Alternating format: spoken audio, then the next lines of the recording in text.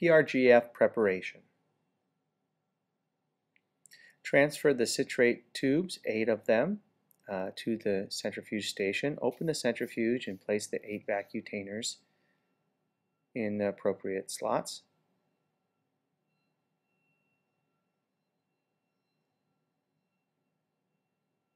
Close the lid securely, and we'll set the speed. In this case it'll be 460 G, and set the timer for 8 minutes. And while we're waiting for that to spin, we will mark our transport vial at 4.5 milliliters.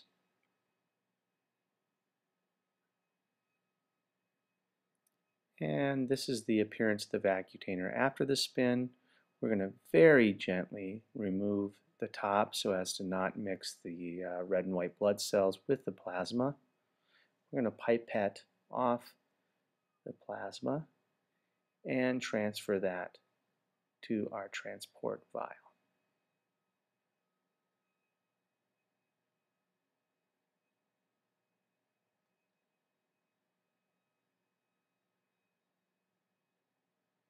We will fill that up to the 4.5 milliliter mark and secure the top, and we'll be moving on to the next station. Ultimately, we'll go ahead and use calcium chloride. We'll fill a repetitive dispenser, and prior to injecting into the tooth, we will add 0.5 milliliters.